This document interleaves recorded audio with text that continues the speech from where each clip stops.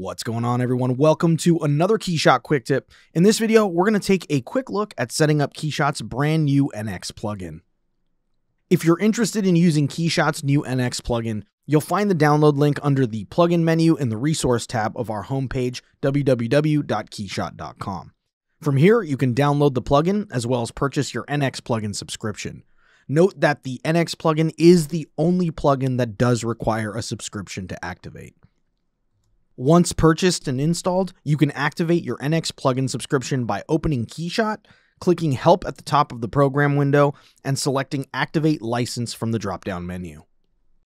At this point, your activation wizard will open and the Activate My License option should be selected.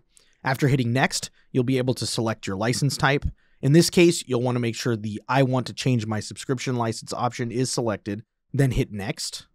Make sure you're signed in, and then proceed to activate your new NX plugin by selecting the Add Module button under the existing KeyShot subscription.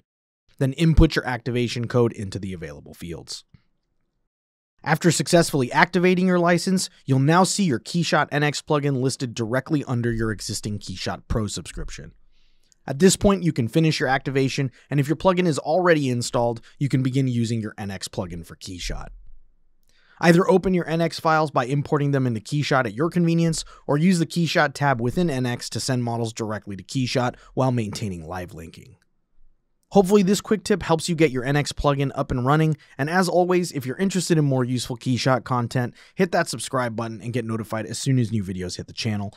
Don't forget to let us know your thoughts on this quick tip in the comment section below, and if you found this video useful, give it a like and share.